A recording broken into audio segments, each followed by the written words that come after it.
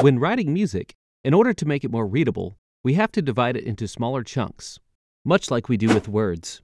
For example, this is difficult to read, and this is much easier. It works very similarly in music, and it all begins with measures, also known as bars. This helps us to organize the music. Now let's bring back the music staff. Remember, 5 lines, 4 spaces. To create a measure, we simply need to add a bar line on each side of the staff. Also, it's important to note that we refer to the horizontal lines as lines and the vertical lines as bars.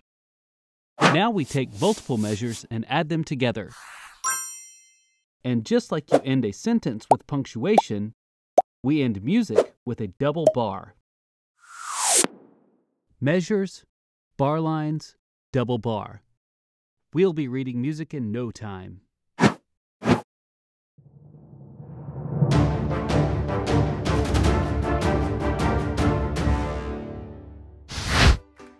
Did you enjoy this video? If so, make sure you give it a like and share it with any friends or teachers who might find it useful.